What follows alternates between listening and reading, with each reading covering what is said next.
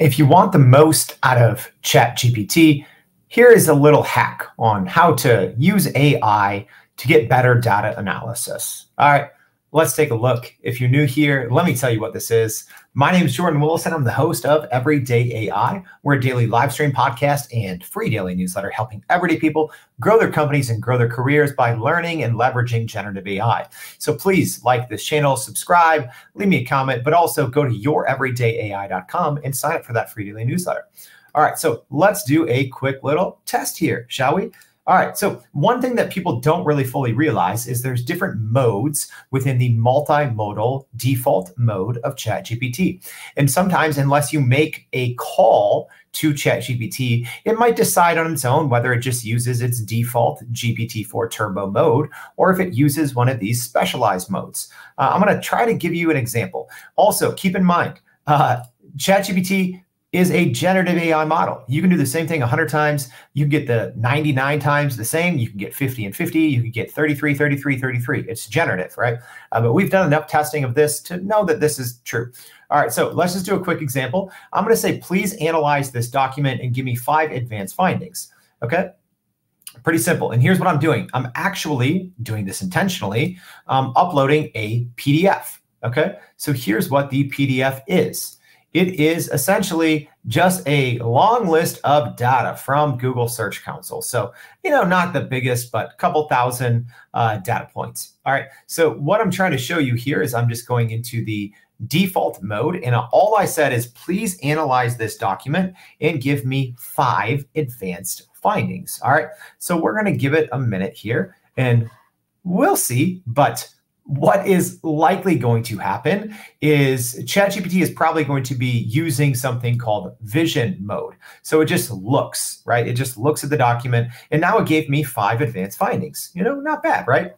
All right, well, let's do it again by doing what's called a call. All right, so you need to call to a mode sometimes to force ChatGPT to use it.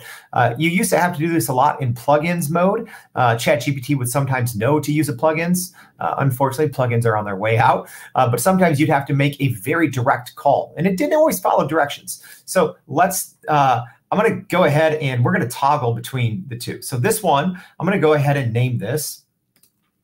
I'm going to say 5 findings default, okay? Because that was just the default mode. I didn't call on a mode. All right, so now I'm going to do the same thing. And I'm going to say, using the advanced data analysis mode, please analyze this document and give me 5 advanced findings. All right.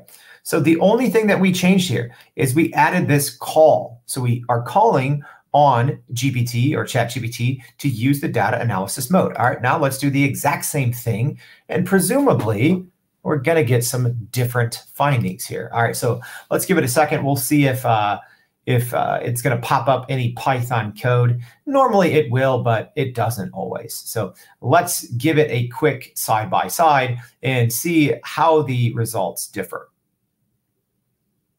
All right, so far, it's interesting. It looks like it's taking it in chunks here. There we go. So now, there we go. So now we are getting this Python code. So you can already see the difference, right? It used to happen a lot more frequently in spreadsheets as well. You would get something very different. Newer versions of ChatGPT, when you upload a spreadsheet, it usually just kicks into advanced data analysis mode. But for that reason, I specifically just shared a PDF because I'm guessing that ChatGPT was going to just try to use vision mode and just to see and visually understand what this document is because it's a PDF.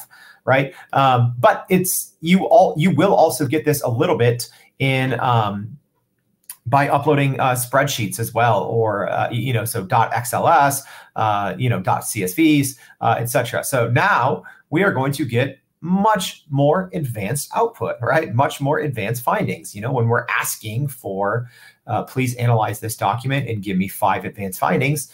The one the default version was not that good, right?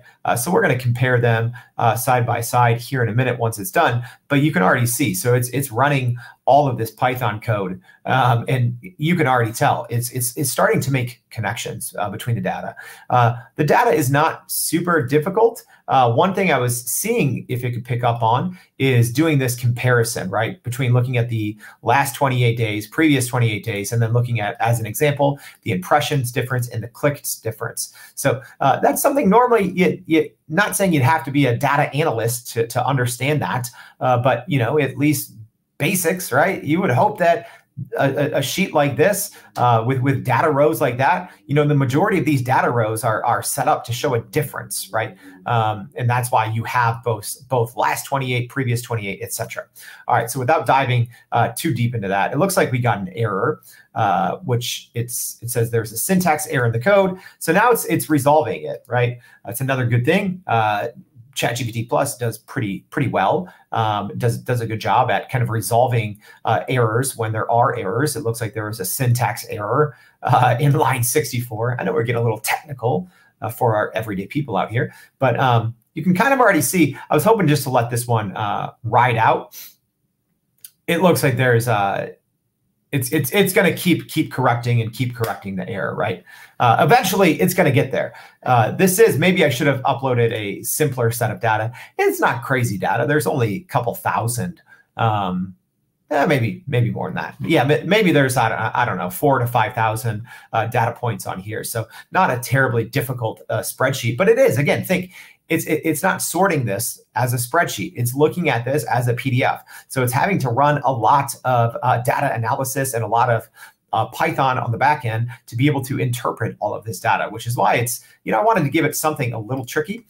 So it looks like it's going to keep, we're going to get some errors. I did just run it beforehand, but you already saw the point. So let me just go ahead.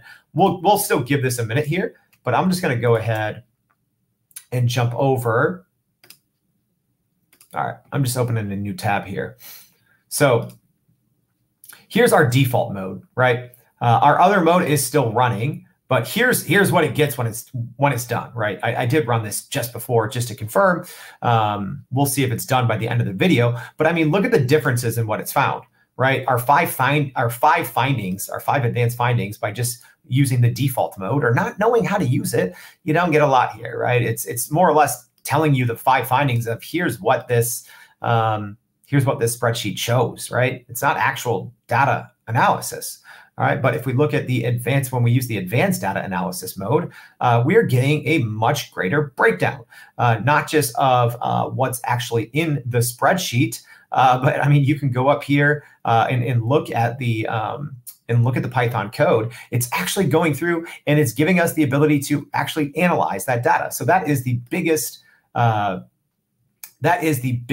difference there, kind of between the different modes. All right, so I hope this was helpful.